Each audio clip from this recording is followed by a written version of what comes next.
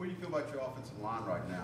I mean, your offense scored 7 or 9 times, and the offensive line probably had a lot to do with it, Yep. but they also had some penalties, too, Yep. that kind of got you in trouble. Yeah, you hit the nail on the head. If it's easy to say, other than the 7 penalties we had on the offensive line, we played pretty good, but it's honestly the truth. I mean, the penalties were obviously the huge negative. You know, offensively, for the most part, we were able to overcome them, but we can't put ourselves in those positions. And I don't say it wasted, but it kind of held back what could have been a really, really strong performance by the O-line, because it really was. Again, you take those away, it was good. But I mean, that's, great groups don't have those. We can play at a higher level. We can do it without the penalties. Will we have an aggressive one here and there? We will.